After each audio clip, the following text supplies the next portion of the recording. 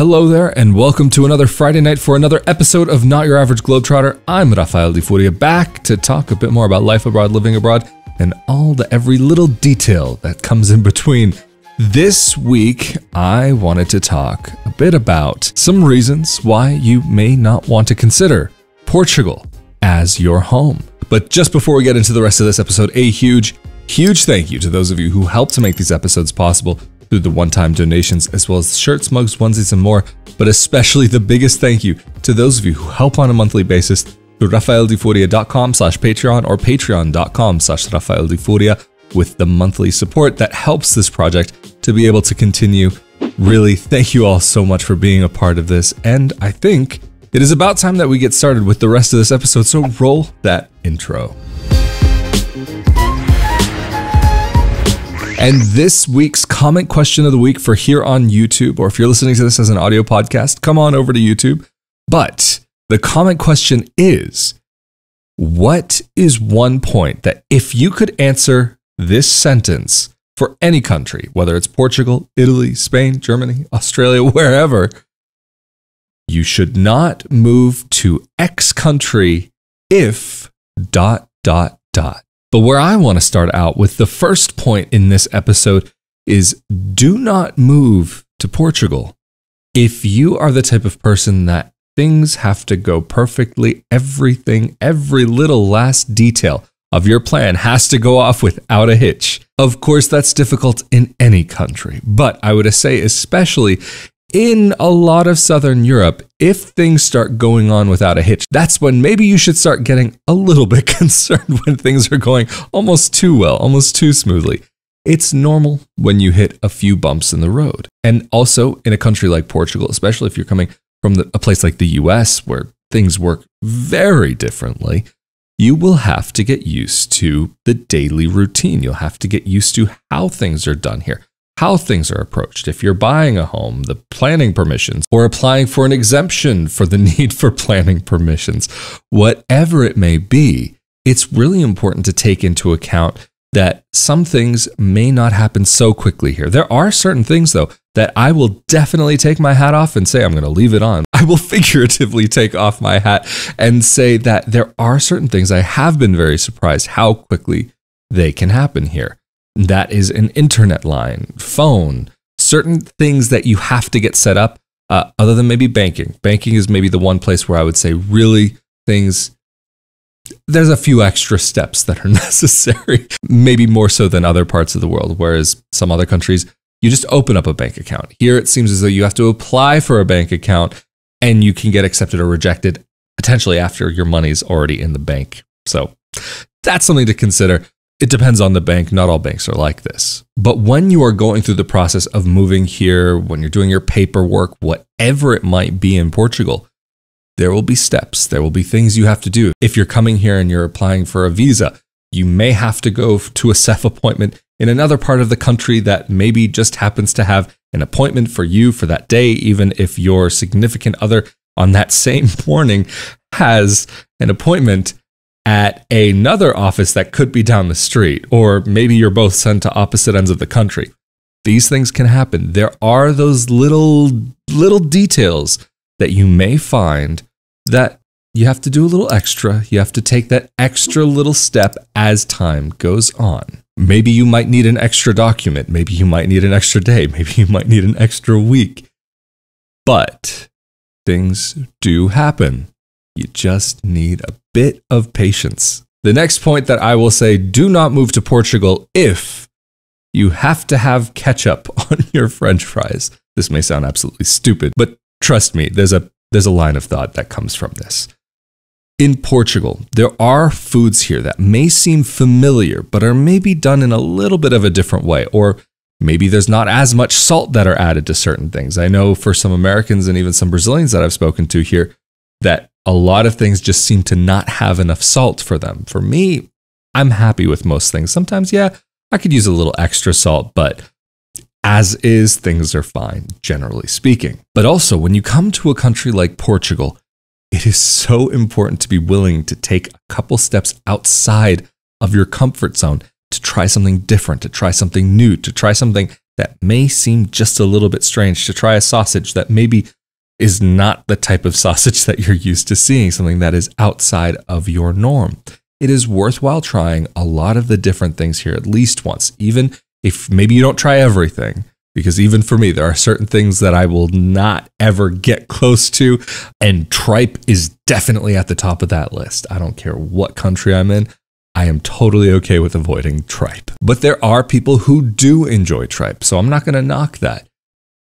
It's fine for you, just not my thing. But when you come to a country like Portugal, it may not be a cuisine that many people are really familiar with and have tried like different things, or what is Portuguese food? Maybe that's a future episode that we should do at some point. If you're interested in something like that, let me know down in the comment section below.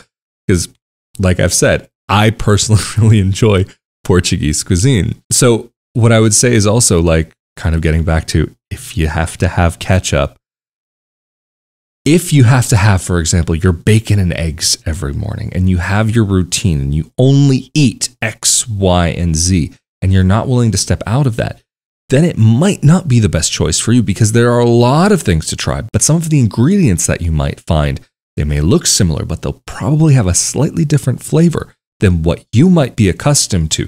So it's worthwhile expanding beyond your comfort zone just to learn about what are the wonderful, delicious things that you can find here, and maybe even replace some of the things that you used to enjoy. That, in my opinion, is also when you really start enjoying and start, in a way, connecting with part of the country. It's a way of connecting. It's not fully encompassing, but it's a really awesome way to explore the culture in a sense, because the culture lives a certain lifestyle, which is based off of certain foods, certain experiences, and so on.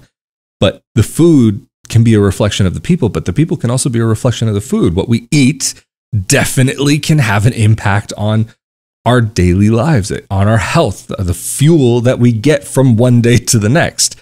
So it is interesting to see. I mean, maybe there are some countries out there where they enjoy a little bit more spice, and you can see they're a little bit more feisty. There are maybe some other places where they're a little bit more reserved, and maybe the food will reflect that in some way. But in a country specifically like Portugal, where you have so many different types of foods, it's really worth trying. Just another example, something that I can say maybe I've been a little bit disappointed by, but like I said, I still really enjoy living here.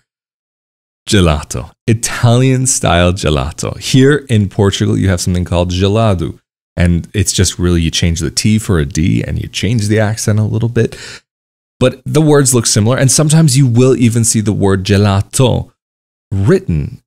But after being in Italy and after just experiencing all these wonderful gelatos there, it's, you know, you feel like you're coming from the top of the mountain and you have to take a few steps down, and the air isn't quite as clear as it once was. It's still good, it's still fresh, but it's not quite the same. And so, having left Italy and trying to find a good, proper Italian gelato is difficult, in my experience so far. I mean, even years ago when I was around Portugal, kind of a similar thing. In my opinion, it's much more of an American style. Not the same, but more in that direction. A lot higher water content, not as creamy, and just gelato is gelato is gelato. So what I've done is I've embraced and looked at other things, other options that they happen to have here. There are a lot of really wonderful Portuguese desserts.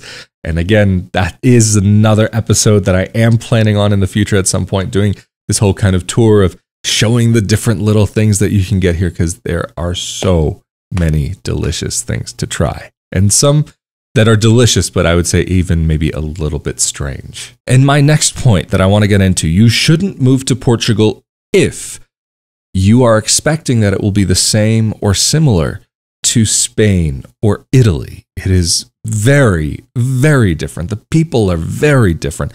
True, there are some similarities, some aspects of the culture that you may find are compatible with each other. But if you're expecting to move to Portugal, but you're wanting the Italian experience, it's not necessarily what you should do. And I have met people who are talking about these things. That's why I am mentioning it in this video, even though to me, it sounds so far out there. Like, well, if you wanted the Italian experience, then why not move to Italy? Or if you want the Spanish experience or the Greek experience, whatever it may be. There are certain similarities in the lifestyle between Spain, Portugal, and Italy. Of course, depending on where you are, big city, small town, north, south, east, west, whatever it may be. Although in Portugal, I wouldn't necessarily say there's the same kind of north-south divide like you might see in Italy. Or in Spain, the divides are a little bit different. Different story for a different day. But even in Portugal, you still do have some differences, even from one area to another area, the words that people use. Like up in the north of Portugal, it seems as though people tend to swear a lot more, even in a quite religious area like where I am, a very Catholic area. It seems as though this is one of the centers for swearing in the country, the hubs. It's like poetic almost sometimes when I hear them just blurting things out, because it's just one of those things that's kind of like unique, the way that they string words together. Having heard other forms of Portuguese, I enjoy it. But the next thing that I would say, don't move to Portugal if you're wanting to live on the Mediterranean. There are a lot of people who mistakenly think that Portugal is on the Mediterranean. Portugal is surrounded on, well, at least on its western and southern coasts by the Atlantic. Its northern and eastern borders are touching Spain. And I'm, of course, talking about the mainland of Portugal. I'm not talking about the Azores or Madeira. I'm talking about mainland Portugal. If you're talking about the Azores, okay, then you're out in the middle of the Atlantic at that point. And this is not necessarily a bad thing, but there are some people who do look for what the Mediterranean has to offer. And the water in the Atlantic can be a bit different. Sometimes the waves can be a bit bigger, a bit more rough, and especially like when you get down to Sagres, down in the western little point that's right off of Portugal, that it juts right into the ocean, you will see a little bit of a difference from one side of you to the other side of the waters out there. But when you get even further inland on the southern coast in the Algarve, things can get a little choppy when you're out a little further, but when you're closer inside, the waters can be nice. And actually, there are a lot of people who really seem to love Portugal for surfing. But the Mediterranean itself doesn't really start until about Gibraltar, maybe I guess a little bit after Gibraltar, a little further east, when you're already kind of like in Spain and that area. So you will have some differences there. Just the water in Portugal during certain times of year may be a bit colder. Just we're talking about the Atlantic Ocean here. But Portugal's coastlines are breathtaking. They're absolutely out of this world. There are so many even commercials that have been filmed in Portugal along the coastlines. I mean, there are so many places that you will see these pictures of that are just breathtaking. These steep cliffs or rock formations that are all kinds of crazy and that you can go explore, and even like little beaches that you can just get lucky enough to get onto if you can climb down to it. And this is the other thing in Portugal, you're never all that far away from the beach. Okay, granted, you could be pretty far inland, but still, we're not talking about huge, like vast distances. Like if you were coming from, say, Oklahoma to have to go to the beach in California. We're not talking about that. We're talking about like a couple hours, maybe, like the maximum. But the next point that I want to get into, you shouldn't move to Portugal if you're vegetarian. This, I'm sure, will make some people a little angry, because I will say there are a lot of places that actually do have vegetarian options. Personally, not a vegetarian, but from friends who are, I know that they have really enjoyed some of these vegetarian options here. But if, for example, maybe you're a pescatarian, this is a fantastic country to be in. If you eat meat, then it is also a really great place to be in. Actually, I was speaking with a Portuguese person recently, and I had been thinking about it, that for me, the idea of a meal in Italy, there always seems to be a bit more presentation of carbohydrates in the mix, like pasta or some type of bread or a pizza, whatever it may be. Of course, not everything is like that, but it's quite prevalent throughout the nation. But here in Portugal, something that I've always noticed is that there always seems to be a dish that revolves around protein of some sort, whether that is from a land animal or a sea animal, whatever it may be, or even some veggie dishes. Or like, for example, I went out the other night, I got a bowl of mushrooms. In Portugal, you definitely should try just the mushrooms that they serve here. They can be really good, done with olive oil and garlic. And that's what I was expecting. But when I got it, it also, which was abnormal, had little cut up pieces of like ham, like not like cubes of ham, but like sliced ham that had been then cut into little squares. Kind of like, say, a prosciutto type of idea, and then have that cut up. And it was delicious. But you may order a vegetable dish here and it could have maybe been cooked in an animal fat, or maybe it would have some meat in there. Or in this area specifically, one dessert that, like I mentioned, there are certain things that maybe can be a little bit strange. There is a dessert here that it's kind of like flan, but instead of being made like just out of egg yolks and whatever, the main fat that's used in it is bacon fat, bacon grease. So there are going to be certain dishes that may be better to avoid if you are a vegetarian. But like I said, I mean, in a place like Lisbon or Porto, whatever, you're going to be able to find places that do have vegetarian options. But to really explore Portuguese cuisine, it's a lot of fish and meat, a lot of pork. So if these aren't necessarily the right things for you, then that's totally fine. You will find other things to eat. I mean, chicken, for example, grilled barbecued chicken in this country, rotisserie chicken. Oh, this is probably one of my favorite places on earth for grilled chicken. It is so good here. But getting on to my last point, that you shouldn't move to Portugal if you are really into winter sports. There is at least one place that I know of, the Serra da Estrela, where you can go skiing, for example, in winter. But Portugal's climate is actually, I would say, somewhat moderate. Like, you don't really have the extremes. You don't have so much extreme cold and so much extreme heat. It can get cold in this country, and it can actually get hot. I wouldn't say hot to the point where it's difficult to survive, hot to the point where you can't breathe. It's so hot outside. I've been in places that are far more extreme and far worse, but it's hot here to the point where, yes, you do definitely feel hot, but it's not to the point that it's absurdly unbearable. So for many people, myself included, I like that there's not so many extremes. I like that it doesn't get too cold, even though it can get pretty darn cold. But I like that it's also, you don't feel like you have to worry about the snow coming down and maybe having a few feet in the morning. I've lived in places like that. And I've also lived out in the desert. I'm not crazy about either extreme on the spectrum. It's definitely not for me. But even here in Portugal, in comparison to where I was living before in Italy, there were days when I was in Italy that it was just cold to the extent that I would say it was bitter cold. Got into your bones. It hurt some days. And that was in the Alps as well as in the Veneto region. If you're down in the south, okay, like, it's not going to get as cold. It can get cold, but I mean, even in Sicily, there are places where it can snow. But here, now, and also years ago when I was visiting and traveling around, I never got to that point where I felt that kind of bitter, painful cold. But you will find people, especially Portuguese, who complain about the north, that, oh, the north can be so rainy and cold and this and that.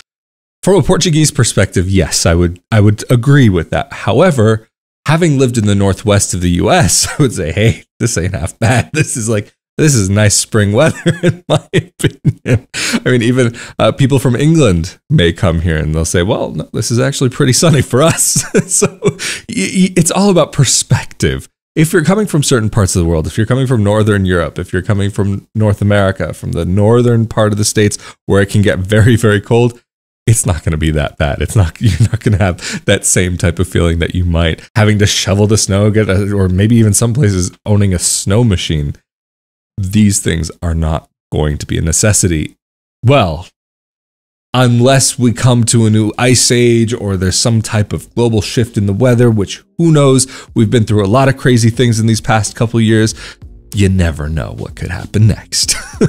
But I think this is where I am going to round out this episode. So thank you all so very much for joining me for another episode of Not Your Average Globetrotter, but an even bigger thank you to those of you who helped make these episodes possible, especially those of you who help on a monthly basis through Patreon. Really, thank you so much. Of course, all of the links are down in the more info section below here on YouTube, rafaeldefuria.com/Patreon, patreon.com/rafaeldefuria, as well as the shirts, mugs, onesies, and more. And on top, the one-time donations. Thank you all so very much for being a part of this and helping this project to be able to continue. Of course, as always, I'm Rafael de Furia. Stay safe and healthy out there, and I'll see you all next time. Later.